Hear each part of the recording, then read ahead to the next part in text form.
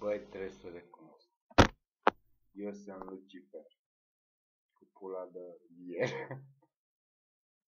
Sunt bușor care vă bag direct la bușor. Băi, iertați-mă. Ani, cristoși, oși, botoși. Sunteți botoși?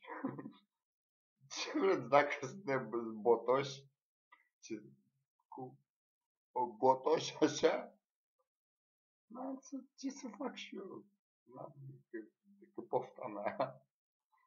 Îmi place la botul vostru să vă bag ceva. Pula mea. Sunt Lucifer și vă dau sclipirea din pula mea. E ejacularea. Când mi se umple gura. Vorba lui ăia, care și-a botezat copilul. Și l-a botezat degeaba. Că Lucifer deja există.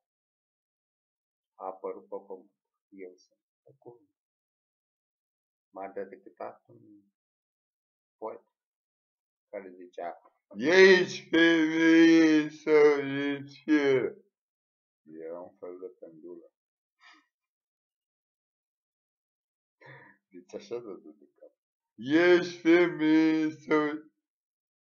Cât poți să crezi din asta? Cât crezi? Dacă crezi, treaba ta.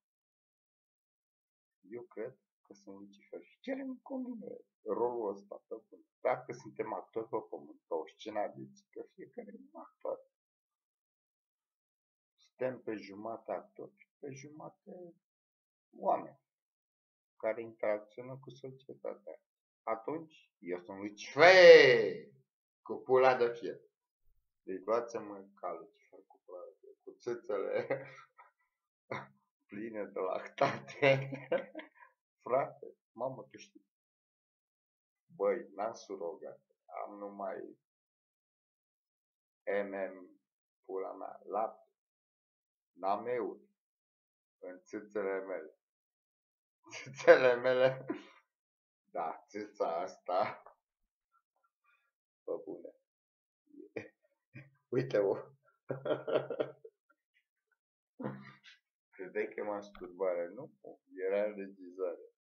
Se întâmpla să mă mângâi. Ca să-ți văd cumva cum s-o zgudui. Vrei să mă vezi Lucifer cu pula de fier? Cum ai văzut deja? Sunt prea înțeles, prea inteligent pentru viața ta. Și atunci te afli și tu cumva cu Caterinca. Pe lângă Lucifer cu pula de fier? Nu ți-e rușine să nu faci de-astea, cretine?